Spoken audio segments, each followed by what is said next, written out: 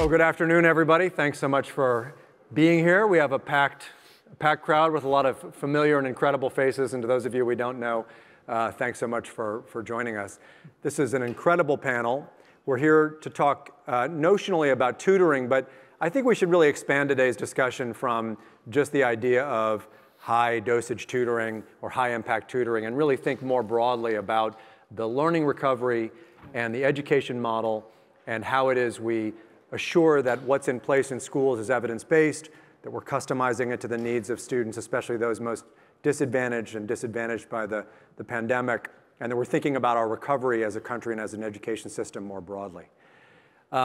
This panel truly needs no introduction, so I'm not going to spend any time going through introductions. We only have 40 minutes. We have a 5-person panel, and so I think at the risk of not making it through all the things that need to be said, we should just get right to it. But if you could please welcome our panel this afternoon, we will get right to it.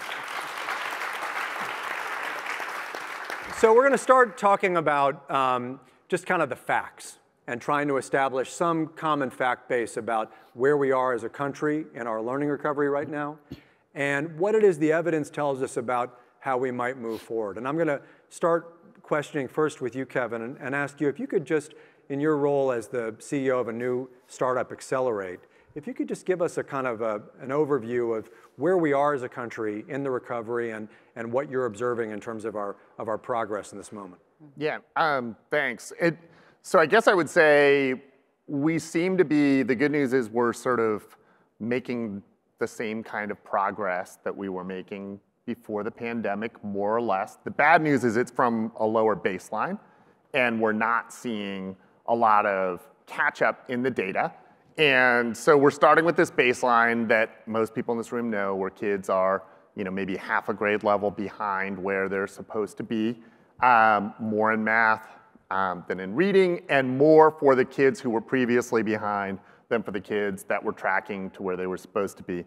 And so the fact that we are back in sort of a cruise control mode is not great when we're starting from farther behind than we needed to be. And by the way, this is a global trend. So there's evidence around the world that it's about the same. There was a big international study that showed that globally it's about 1/3 of a grade level in gaps, and people are back to cruise control. So that's sort of like the baseline that we're operating from. And I think there is a broad awareness among system leaders that we have this gap and that we need to try to catch kids up. There is obviously the funding, and there is the effort to engage in recovery through a variety of things, including what we're here to talk about, which is high dosage tutoring.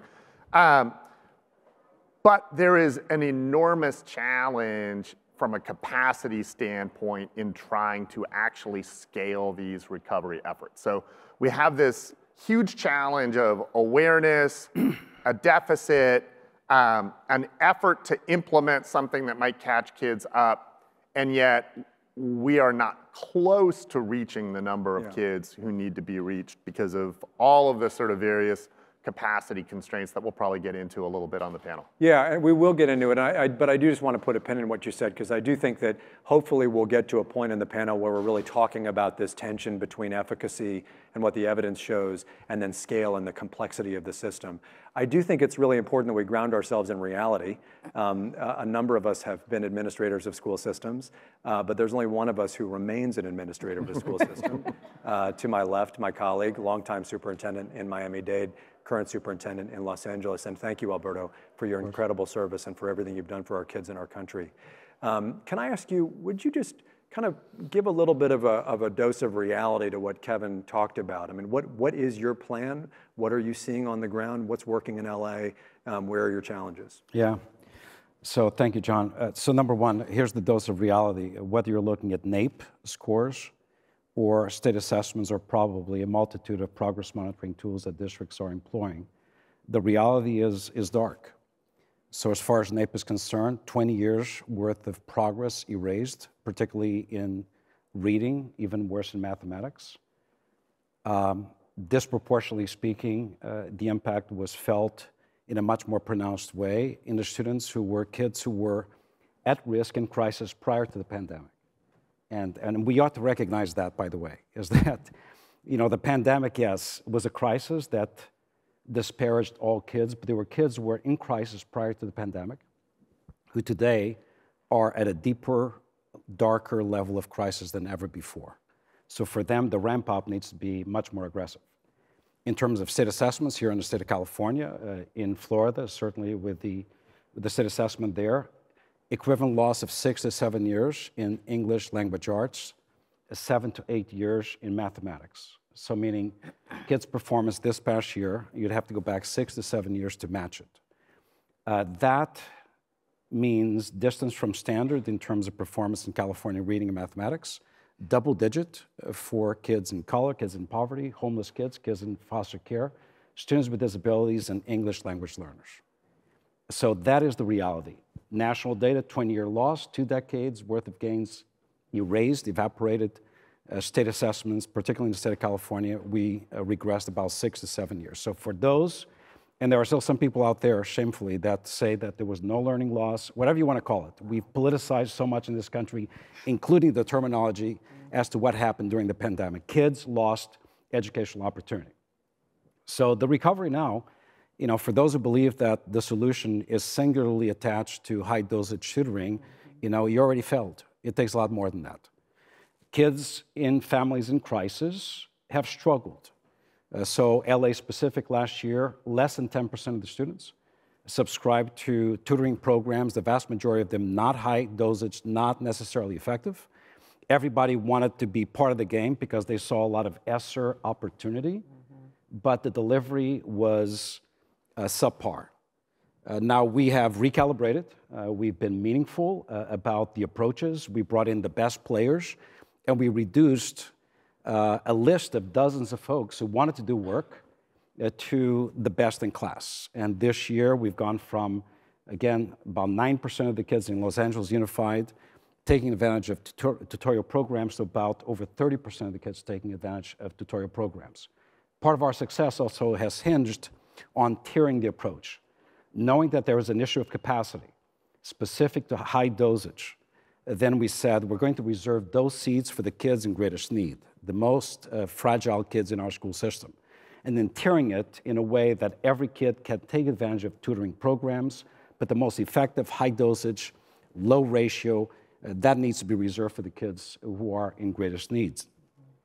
So by tiering the approach in accordance with the needs of the kids, by really firing a lot of companies that were not delivering, elevating the ones that were, concentrating regionally, geographically in quadrants throughout our system, so that companies are not eating one another for the tutors themselves or the schools, being really deliberate in the deployment.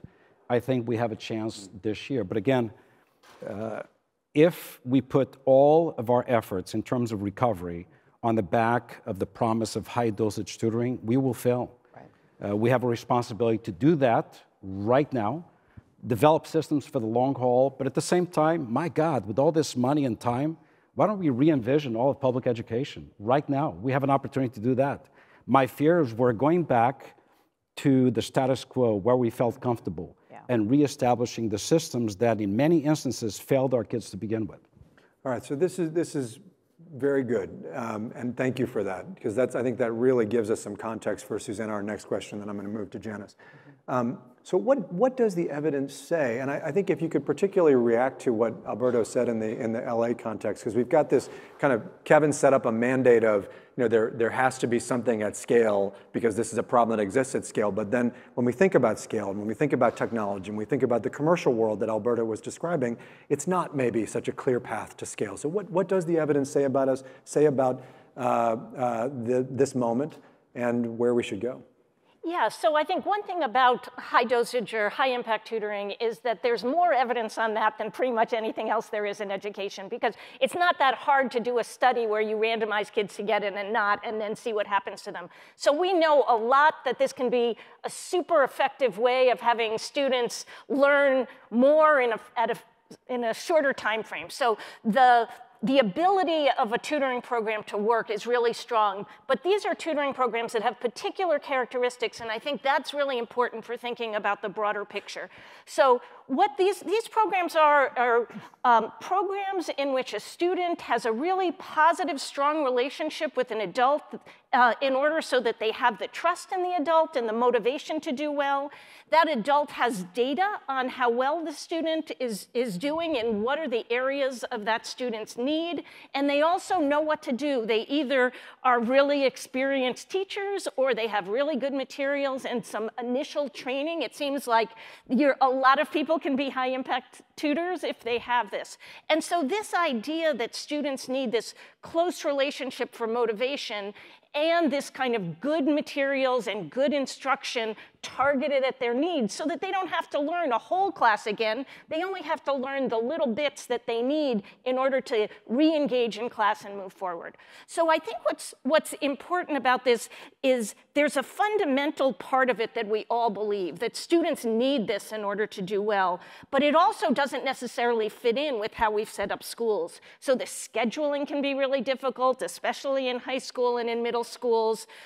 Getting the people into tutor can be difficult because we haven't set up pathways to do this. I don't think that this means that we can't do it, but it's a really hard thing to suddenly say, let's do this for everybody. So it's not surprising that we run into these difficulties. And I think instead of saying, oh, we have these difficulties, meaning we can't do it, I think it's much better to look and say, well, we don't really have another option, particularly for students who are disengaged in school, for how we can re-engage them, catch them up, help them see that they're students, and then move forward. And so I think what the research is really telling us now is how do we create these systems, both in the short run where you can partner with vendors who can bring that in and get the students what they need right in the moment, but then how do we change our systems so that there are more adults in the schools that can meet the needs of students, maybe that share their lived experiences more than the current workforce does? Where do we get the materials? All of this stuff that we've been talking about in this conference on AI and stuff like that could provide really strong materials for people who may not have years of experience in tutoring, but could really work well with the students. So I think we're learning kind of about the barriers, how to get over the barriers, and the fact that scaling in this case isn't taking one program and making sure every district has it. It's thinking about how do we adapt schools so that they can provide this kind of individualized attention to students, and that takes a lot more of work in human resources, work in scheduling, in order to pull this off in the long run. So I think we're somewhere between let's work with a vendor and try to get in what is already a high program, but a high quality program, but it's hard to reach everybody. With this, let's try to change schools so that kids can get this kind of individual attention they need to engage in school and to thrive. So we're kind of coalescing around a vision of something that's not just tutoring, but it has principles that emulate the research that has largely focused on tutoring. Janice, you heard Alberto's telling of the story in Los Angeles. You heard Susanna's discussion of the kind of the characteristics of highly effective models. Yeah. To what extent is the research really at work in schools across this country? You are a superintendent in Chicago, CEO. You now run a local nonprofit. You see the whole city there. You chair Accelerate, the national nonprofit. You see the whole country. To what extent do you think this stuff is actually being done? Yeah, well, I think Alberto's, account of what's happening in LA is pretty consistent of what's happening across the country. I think what's different and why Accelerate adds value is you don't have a superintendent who, number one, has the experience that he has, leading districts, and can really organize and be nimble and make the changes that are necessary when you see things failing. And so where we try to come in is to really learn quickly, but share those best practices so that people who are working on a multitude of things, if you're leading a district, have more guidance in order to address some of these issues. If we take a step back, I think a couple of things happened in response to the pandemic. Number one, everybody kind of panicked and jumped on the same thing. I think we talked about that already. We received a lot of money, more of an investment than we've ever seen in public education at one time, but there was little guidance on what to do. And so everybody was pretty much left to their own devices and trying to figure it out. And I think we're starting to see the effects of that On the other hand, a lot of people benefited from that, if we're being honest about that. And so I think the message that you're hearing from the folks up here who are in the field in one way or the other is that we really have to shift from, you know, looking at how many students are using a particular program and how many districts you have signed up, and start to look at impact. We got to get back to that conversation around student learning and impact. Otherwise, we will fail students. And I think that that is the message that I personally don't hear enough of us talking about. I think we're still in that recovery, kind of licking our wounds, but at the end of the day, our kids are falling further behind.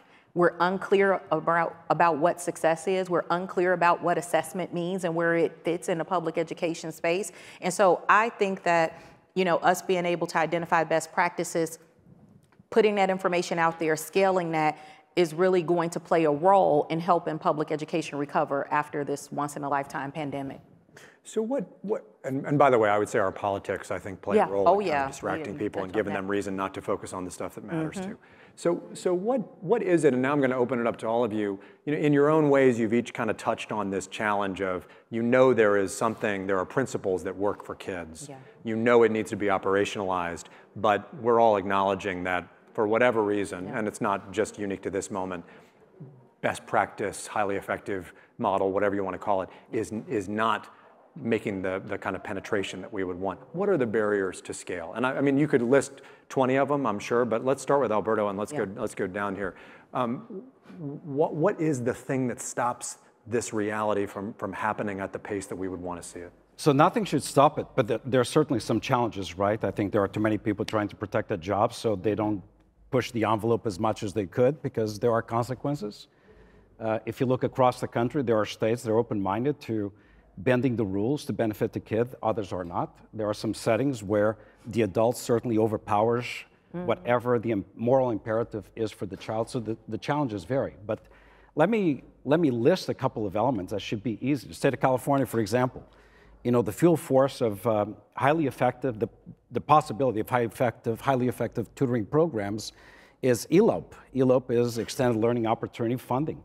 Billions of dollars invested in the state of California. Los Angeles Unified receives a very handsome chunk. Guess one of the challenges associated with that investment? That funding cannot be used within the regular school day. When is the most effective way of deploying high dosage tutoring systems? During the school day. Why? Systems that transport kids back to home, if that child's got to get on the bus, they're going to be excluded from after school tutorial programs. So creating flexibilities, and we're advocating Sacramento, those flexibilities to allow what research proves to actually be most effective. Push in, pull out, let one additional adult be in a classroom working with one kid or two kids or three kids, or put him in a separate room for a brief period of time, then bring him back into the classroom. Why not?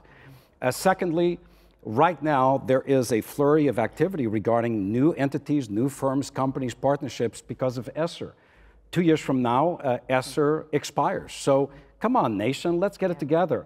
Let's build right now the continuity, the bridge, expand automatically to 1 or 2 additional years the use of federal funding so that superintendents are not making rushed decisions in approaches that consume the money so that you don't have to give it back, but actually can plan in a way that addresses the issue. Thirdly, there are ways by which the federal government and state government can incentivize those who are not teachers but can be effective tutors. And right now there is a talent pool challenge. A lot of folks that could be tutors can also be teachers. The same can be said about a school nurse versus a hospital nurse. We're all looking for the same talent, and guess what? The talent pool is insufficient. So we need to groom that. And then lastly, we need to find effective ways of really, and this is the most important point, is envisioning high-quality tutoring as part of a very complex puzzle of education rather than the alternative when education breaks down. It needs to be seen as an existent, indispensable tool that travels throughout the school day, the school year, as opposed to something that those kids need because something else failed. And to the extent that we do that, we're not fully leveraging the possibility of tutoring. And I'll throw one bonus round. You know, for the private sector folks, engage in efficacy-based contracting. which means there's a baseline agreement regarding the capitation value of the tutoring services. But if I deliver on the fidelity of implementation, meaning I deliver the kids and number of minutes that kids are in touch, have access to the service, then I expect you to deliver on outcomes and results. And to the extent that you exceed the bottom line, you get more money. To the extent that you perform below the bottom line and I delivered on fidelity, then you owe me money. And that's the way the real world works, right? So why not apply that concept to tutoring systems across America? Yeah. And I'm not angry, by the way. No, No. What I hear is you're in the work. That's what I hear coming from you. The only thing I would add is just drawing off my experience in CPS. We had a program called Saga, which many people, if you're following this, are familiar with that program. It was studied by the University of Chicago, had amazing outcomes. I mean, outcomes that we've rarely seen in any kind of educational intervention. It was done during the school day, very well resourced. But when we looked at the cost of the program, I remember it was about $2,600 per student at the time. And we were so proud. We were sharing this data in a room full of principals. And the first thing they said is like, give me $2,600 per student and we'll get those outcomes too. And, you know, it was a little tongue-in-cheek exchange. But the reality is we have to figure out how to do this well and effective. And it can't cost $2,600 per student. We just don't have the money. We don't even have that right now with the extra infusion of cash from ESSER. And so one of the reasons why I was interested in Accelerate and really taking this on is, one, transitioning. I wanted to, you know, see what's happening and really see how we recover as a country from the pandemic, but to also help us figure out ways to do what we know works based on the research that Susanna and her team have done, University of Chicago has done, and so many others. But we have to learn how to do that in a much more effective way for more students. And I still don't think we've figured that out yet, but I feel like folks were waiting, you know, in the schools and school districts are waiting for us to figure it out. Because it can't be an add-on to Alberto's point. It has to be a part of a student's experience when they go to school. Just like, if we're all being honest, many of our children's experience, right? They go to schools. You want to make sure they have access to a high-quality curriculum, but you also peel in those extra resources to help them accelerate and get to the next level. So why do we think about it as remediation when we do it for low-income students or children of color? We really have to reframe how we think about tutoring. And again, we have to be very honest about the effectiveness of it. Otherwise, it's going to be another flash in the pan, and we'll be talking about something else 3 years from now. Kevin. So at the school level, a couple things we've seen. One is it's difficult at the building level to get people to cough up the time. Even when the districts are asking schools to cough up the time. And two, part of why that's the case is it's difficult to get people to stop doing things that they're already doing as interventions. And so, you know, schools already have various tier 2 interventions that they've been doing, they've spent money on, there are sunk costs, they did professional development, people have been trained on them over the years, and there may or may not be a base of evidence that supports that work. And getting people to stop things that don't have a base of evidence in order to implement something that does have a base of evidence is hard. It's just change management down at the building level. The other thing I'd say is, you know, from a scaling perspective, it feels like we've got two tracks. We've got districts that are building up their own programs in a sort of methodical, thoughtful way where we are going to recruit people to be tutors. We're going to use the curriculum that matches with the tier 1 curriculum that we've already invested in. And we're going to follow all the principles of high dosage tutoring. But managing a large scale human capital project like that is very hard. And so the places that have done that are stalling out at a low scale. And then on the other hand, you've got places that are contracting with providers. And honestly, the challenge, and probably pertinent to a lot of people in this room, is we don't have enough providers that have a track record of evidence and are at scale. And so if a superintendent calls and says, hey, what do you have for, you know, fill in the blank subject, you're lucky if you can come up with 1 or 2 names that actually would be able to suddenly go into a district and serve that district at scale. So we've got a provider scale and evidence challenge, and we may come back to this later, but Alberto's point about where things are going with contracting is something that people really need to wrap their heads around, because as the money starts to dwindle on the public side, I think you are going to see a massive ramping up of evidence-based, outcomes-based contracting, and people need to have evidence that they can do the work. Yeah. And the money will dwindle down. I mean, look at Washington, D.C. There will not be an appropriation that will provide the continuation of ESSER funding, no matter what. So, you know, we're a point of inflection here where I think you're right. One good outcome, I think the silver lining will be that the weaker performers are going to be weeded out. And the stronger performers that have the courage to actually negotiate contracts that take into account efficacy will survive. And I think there's a great chance at that point for them to be part of the fabric of the educational opportunity for kids, which, by the way, cannot be. I mean, tutoring, another example. We need to stop funding schools and education on the basis of 7 hours and 20 minutes, mandated seat time, Carnegie units, and all that craziness.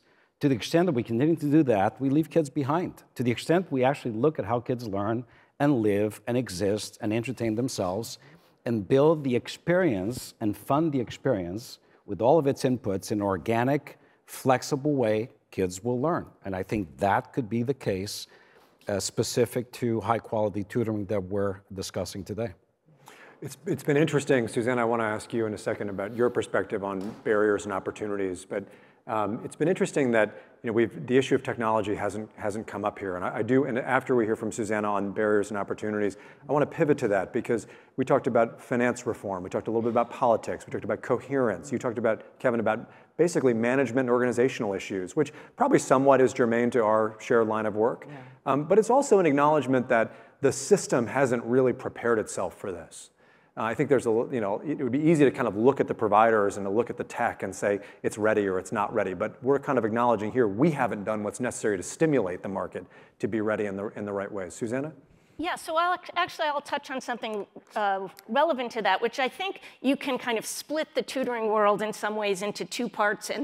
And early literacy in particular is separate from everything else. I actually think we're in a place in early literacy where we can scale.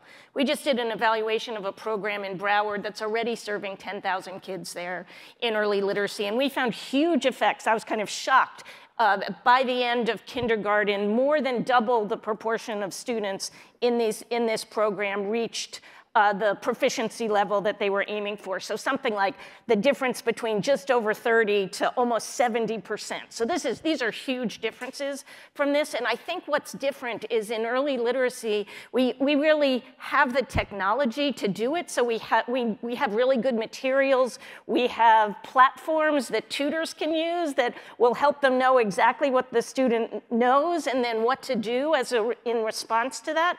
And in addition to that, you can build that tutor's time into the regular classroom because in kindergarten, in first grade, there are rotating times in the classroom, so it's kind of natural for students to do different things. There are often more than one adult in the classroom. We're just much more flexible at that time period. So I think there's both the structure of schools and the technologies that we have available, some of which are, plug in and have batteries technologies, but some are just really good materials for tutors, and we shouldn't underestimate the importance of that kind of instructional technology as well. Then once you go into the higher grades, it gets much more difficult because of the rigidity of the classes. But there is, RTI and MTSS, which in theory was this idea that students would be in Tier 1 and the ones who had trouble with and could use additional supports moved into Tier 2. And then with that additional supports, they could move back. We don't really have that, right? They go to Tier 2. It's like a path into special education, but it doesn't have to be. Like we have in some schools, we've got these kind of intervention periods that allow for it, and we're finding that places that have those are better able to incorporate this kind of high-impact tutoring into what they do. So I think we've got the beginnings of structures in schools to help this happen. We're just not there, and I just want to reiterate the importance that I see of the state governments in helping push this forward in guidelines about which programs are good, in how you can use different kinds of funds for this, how it might fit in, examples of how it might fit in. So I think there's really a role at this upper level that can help schools have the leverage to make the kind of changes that we need. I would just think about these 2 time periods separately, because I do think we can scale this for young kids. I think there's someone here from On Your Mark, which is another program that we've just seen positive effects of in early elementary. So there is this kind of base there that we don't have in the upper grades, and in the upper grades we need to build towards it. That's fascinating. I mean, especially in light of as much attention and capital is going toward early reading, and wonderful to hear your study. Let me just pivot for a second. You know, this room, I'm guessing, is half, probably more than half people who are somehow involved in probably typically the commercial side of the technology and the education technology business, maybe the investor side, maybe they're actually product managers themselves. We haven't talked a lot about technology. I mean, in fact, this has taken a decidedly more old school turn than I was expecting. Maybe that just means we're old, but nevertheless, you know, we've talked about procurement, we've talked about RTI. I mean, these are old things. Has technology been an accelerant to progress? Hasn't it been an inhibitor to progress? How do, you know, none of you are technologists, insofar as I know, by background. What are your hopes for technology? What are your disappointments with technology in this particular arena? Yeah, I mean, I think we did allude to it a little bit, all in different places.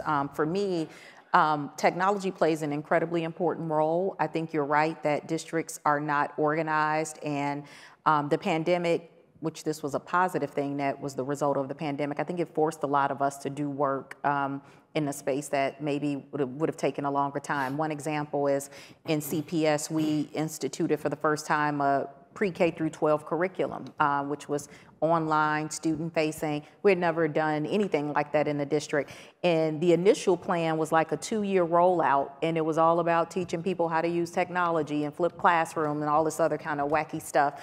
And because of the pandemic, we were like thrusted into it. So it was like my PE class when I did not learn how to swim, but was supposed to learn how to swim, just thrown in the deep. And I think that we just saw mixed results as a result of that. I think what I would say, and others may disagree, I think there's a lot of value and power in using technology in public education going forward. I think there's an expectation of that now. I think teachers are much more open to it. I think, you know, I don't know, people in the space can talk about this, but I know 10 years ago, it was a debate about the use of technology and tools in the classroom to do this. And now I think we're at a place where it's generally accepted. I think the places where people are disappointed is that it's very hard to point to the efficacy of that because there isn't a lot of research to support the work. So you end up talking about things that have either been, you know, widely adopted, teachers kind of like it, you know, maybe the interface is good, but we haven't seen enough in this space around this truly produces outcomes that are very different than what would happen in a traditional classroom. And I think until we start seeing that en masse, like people are gonna still do what they have always done because it's what they know. And, you know, there's just, it's more battle tested, I would say, than some of the newer stuff. I think there's great potential for technology to help educators do a better job, to help them get all the information that they need and know what to do with that information, present it in a way that is, you know, the much lower cognitive load than here is all of your test scores on each question and what the kids in your class did. It's very hard to take that and know what to do with it. But if you've got something that's much more adaptive that says, oh, look, they seem to be able to do this, and so maybe one way you could address them, it doesn't have to be exactly what the educator does, but it can give them something to build off of. I think there's a lot of potential there, and combining it with some work that students do directly. I just think we shouldn't think about it as totally substituting for the educator, because there is this motivation and trust and actual desire for students. I think we're seeing in a lot of the opt-in programs in tutoring, for example, that only the really engaged students opt in. That's not surprising. They love school, they want to opt in. I think it's going to be somewhat the same if you just give, you know, a really good platform or something where they can learn math, they're only going to do it if they really want to. And we haven't figured out how to get around the kind of connection to a human in terms of that being the motivating factor. And so I think we should think about the kind of social context that it's in and then bring the technologies to make that easier for the adults to be able to work effectively with the students. And connection to a specific known human, not just some random old human who Right, shows up on you have to have the same human over a long period of time, so you've got that trust. Yeah. Now, what I would say about, go ahead. Yeah, no, Please. I don't. Yeah. So I would just say, with tech, there is a lot of synchronous delivery online of tutoring that's happening, and that is helping to drive down the price point and open up the market for who can become a tutor, and I think that's good. But what we haven't seen are the things that are truly just the tech is delivering the instruction in a way that is advancing outcomes consistently. And I think the question is, will we see it? And I guess if you're asking what's the hope, well, if you think about tutoring and what the evidence shows, there are a wide range of people who can be tutors. So that is a good thing. That's a positive thing. Yeah. You need time during the day, and then you need content that is aligned. And one of the content challenges that people face in the tutoring space is you want content that meets the kid where the kid is, but you also want it to tie to the tier 1 curriculum that they're seeing during the day. And triangulating that from a content perspective is really hard. I think there's enormous promise and potential that over the next couple of years, the advances that we've seen could create a content revolution that will start in tutoring and eventually spread into the general classroom. And my thoughts about it are, number one, in Los Angeles, we have currently about 100,000 students who are taking advantage of tutorial programs online. 100,000. Wow. I mean, anything in LA is big, just like anything in Miami is big, like anything in New York. We don't talk about New York, would have been big. With that said, there's a golden opportunity here. That's, again, one of the silver linings of the pandemic is the nation jumped to one-to-one very quickly. Yeah, I mean, it took that level of crisis for us to solve for that. So everybody's pretty much connected. Every kid has a device. That was the case in Miami. It's the case in Los Angeles. My concern is that probably families and students are taking advantage of less than 10% of the potential of the device and the connectivity. So there's huge potential for growth. I think the private sector, the providers in this space, many have terrific content. Alignment is sometimes the challenge. They have terrific content. They have terrific tools. They have terrific talent. They can lead more aggressively in the one arena where the public school systems across America usually do not make investments because they're usually criticized in the marketing, awareness, publicity of the opportunity.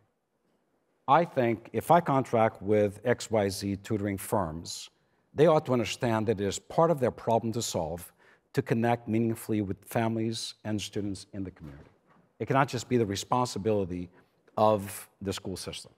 Now, there are entities out there, for example, all here, there are entities out there that meaningfully connect families to the school system for the purpose of attendance. How about this? One-stop shop solutions for attendance, for enrollment, for systemic enrollment in tutorial programs. What parents, particularly parents and families in need, in poverty, English language learners, what they struggle with is that they have to navigate a series of different platforms with different protocols for signing on to get to support in reading or mathematics or attendance support or mental health support or social emotional support.